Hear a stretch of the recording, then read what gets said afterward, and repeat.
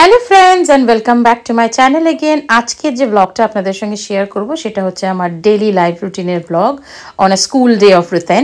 আজকে Wednesday, so ও early morning একটু school যায় because or extra English classes থাকে as স্যাটস is around.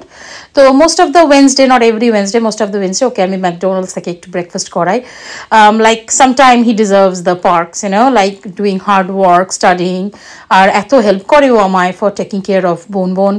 So yeah, আমরা ও খেলো একটা sausage egg muffin. These are all baked in the morning and I had some toast with jam and a coffee. So আমি একটু ফায়দা তুলে নিলাম আর কি সকাল সকাল। ও তো প্রচণ্ড আনন্দ করে খেলো, ভীষণ ভালোবাসে এইসব খেতে। তারপর ফাইনালি ও বাসে উঠে একাই চলে যায় এখন স্কুলে, তো ও চলে গেল। কফি হাতে ছেলেকে ছেড়ে এখন ভাবছি একটু হেঁটে হাঁটাহাঁটি করে, ওয়াকিং তো হয় না আজকাল, করে মেয়ে উঠে পড়েছে আমার ঘুম থেকে। একটু দেরি করেই ওঠে কারণ রাত্রিরে শোয়। ওর এই রুমটা সব থেকে পছন্দ কেন জানেন? এই জানলাটার জন্য। আসলে একদম পুরো ফ্লোর থেকে ওয়াল কানেক্ট অফ দি জানলাটা, তো বাইরেটা গার্ডেনটা পুরো দেখা যায়। তা মেয়ের বড্ড বাইরে ঘুরুঘুরু হয়েছে আজকাল, বাইরেটা দেখতে পেলেই খুশি হয়। যেন এই রুমে আসাটা ওর মানে আসবেই, হলে থাকার থেকে এই রুমে থাকা পছন্দ বেশি ওর। Vacuuming and mopping is must when there is a small child in your room. Emni dorkar, but of course if there is a small child. Mini vlogger in making. এখন থেকেই ব্লগ করবে, এখন থেকেই সেলফি স্টিক ইউজ করবে। মেয়ে যেহেতু এখন ভাত খায় তো রোজ ফ্রেশ একদম ভাত বসানো আর এরকম ডাল একটা আলু সেদ্ধ দিয়ে আমি বসিয়ে দিই।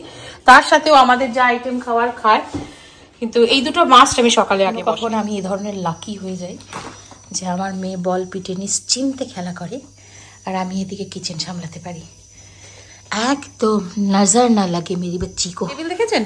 দেখুন, আবার এটাকে আমি এখন টেবিল বানাবো, তারপর আপনাদের দেখাবো।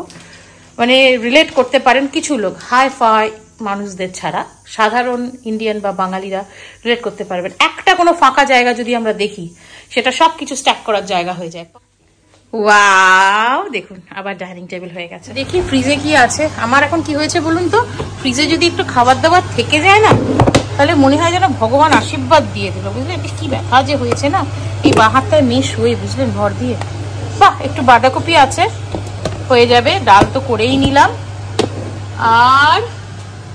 আর কি আছে দেখি, এটা কি নিজেও জানি না ফ্রিজে কি আছে, বুঝলেন।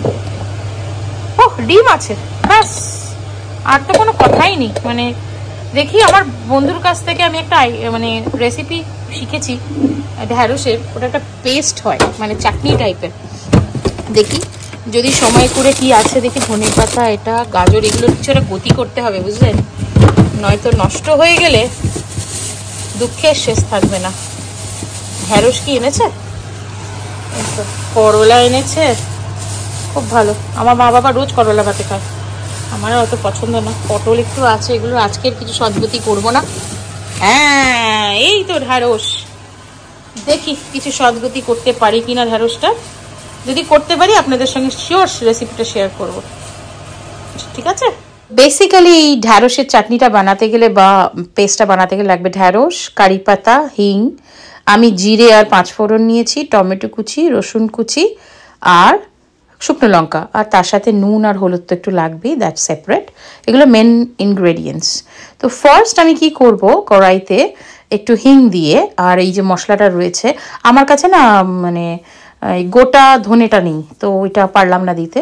তো আমি একটু হিং দিয়ে আর এই মশলাটা দিয়ে আর একটু নুন ছিটিয়ে ঢ্যাঁড়সটাকে একটু ভেজে নেবো। It's shouldn't be like full ভাজা, লাইক ভীষণ কালো করে ভাজা না, বাট যাতে কাঁচাটা না থাকে সেইভাবে একটু ভেজে নেব।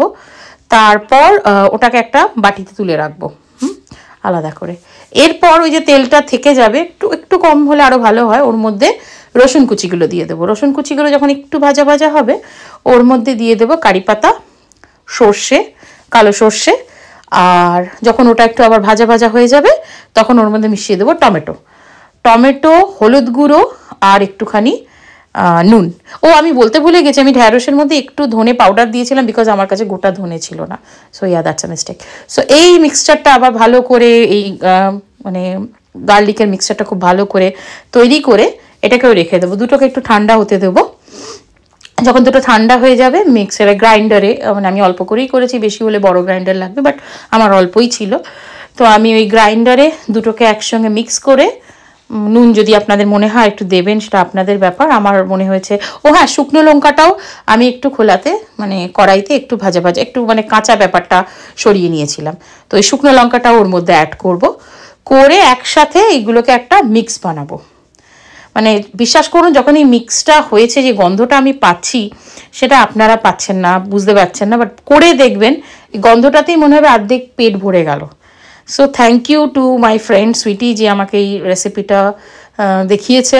আমি ওর বাড়িতে খেয়েও দেখেছি, এটা very very very very yummy. So yeah, দেখুন আমি এটা গরম ভাতের সঙ্গে মেখে এখন আপনাদের দেখাবো কেমন লাগে। মানে একটা গ্রিন গ্রিন মতো পেস্ট লাগবে, বা it's very very yummy, trust me. যখন গরম গরম ভাতে খাবেন না, মানে মনে হবে আর মানে ভাত মাছ ডাল ফালের কোনো দরকার নেই, এটা দিয়ে পুরো ভাতটা হয়ে যাবে। আর খানিকটা বেঁচেও ছিল আমার দুপুরে খাওয়ার পর, তো সেটা আবার আমি একটা বক্সে করে সরিয়ে রাখলাম। সো ইয়া, হয়ে গেল, এটা একটা নতুন রেসিপি আপনাদের জন্য।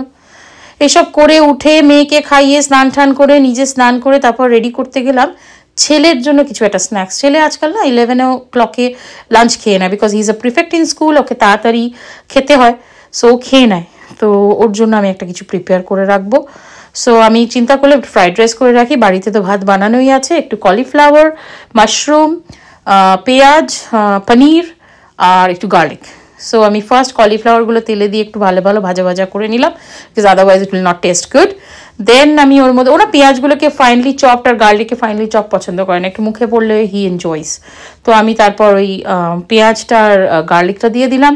Then I will add the mushroom and fry it till little change it's colour.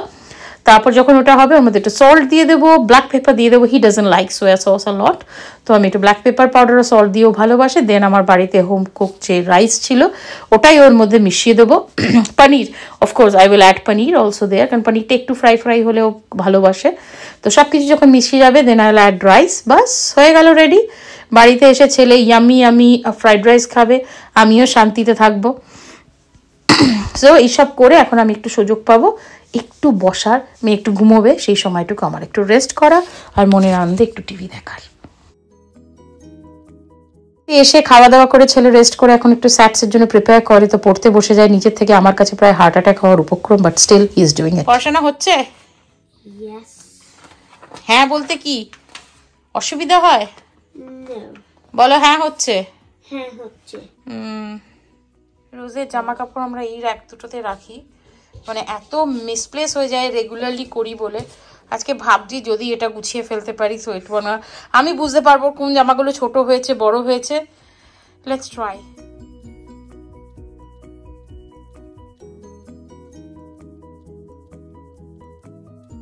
দেখুন বেশিক্ষণ সময় লাগলো না, এনার্জিটা হওয়াটাই বড় কথা। এখন আমার এই রেগুলার ওয়্যারের জামা কাপড় সব এখানে থাকলো, এখনো শীতের কিছু আছে, আর ভালো জামা কাপড়গুলো নিচে, আর কিছু তো টানানো থাকে ওর। So yeah, sorted. এখন বেবির জিনিস চাইলেই আমি জানি কোথায় আছে, বার করে নেব।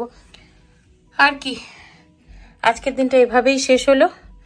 ডিনারে আমরা ভাতে ভাত করে একটু দুজনে খেয়ে নেবো, আর মেয়েকেও একটুখানি ওরকমভাবে কিছু খাইয়ে দেবো, কারণ সকালবেলা খুব স্পাইসি সব খেয়েছি, তো এখন যতটা কম হয় ততটাই ভালো। সো আজকের চ্যানেল এখানেই শেষ করছি। যদি আমার আজকের দুটো ভীষণ ঘরোয়া রেসিপি আপনাদের ভালো লেগে থাকে, যদি আমার ব্লগটা ভালো লেগে থাকে, daily routine blog, please do like share and subscribe my channel. কারণ আপনাদের একটা বাটন টেপা for like share O subscribe, it brings a big change in life of blogger like us. So please please please please do like share and subscribe. আর যেটা আমি বলবো, যে আমি এই বছর থেকে শুরু করেছি, কারণ আমি সবসময় আপনাদের প্রত্যেকটা ব্লগের এন্ডে বলি please do keep on smiling. I know you guys are not Joker কি হঠাৎ হাসতে থাকবেন, বাট আমি অনেক কিছু দেখেছি লাইফে এইটুকুনি বছরে, in like last 38-39 years of my life, I have faced that মানুষ খুব অ্যাডভান্টেজ নেয়। If you are unhappy, if you cry on some shoulders thinking them that they are your friends, they are not your friends, okay? তারা সেটা শোনে and they just go around and gossip and make fun of you. So তাদের এটা করতে দেবেন না। যতই problem থাকুক ঘরের লোকের সঙ্গে শেয়ার করুন, বরের সঙ্গে, বাচ্চাদের সঙ্গে, বা নিজের মা বাবার সঙ্গে করুন, but don't share with your friends who are not at all trustable. সেটা আপনারা বুঝে যাবেন, এইটুকুনি বয়স তো আপনাদের হয়েছে কে ট্রাস্টেবল কে না। সো মানুষদের মজা ওড়াতে দেবেন না, সবসময় বোঝাতে থাকবেন what ever happening in your life, you R happy, you are smiling and you are not at all unhappy ki তোমরা এসে আমার লাইফে ফায়দা তুলবে। জ্ঞান দিয়ে ফেললাম অনেক। চলুন সেই জন্য বলি হাসতে থাকবেন। Smile has a biggest power in your life. So দেখা হবে খুব শীঘ্রই নতুন একটা ব্লগে। Till then bye bye. আজকে ছেলের আমার রিতেনের রক ব্যান্ডে স্কুলে পারফর্ম ছিল, আপনাদের সঙ্গে একটু ঝলক শেয়ার করলাম।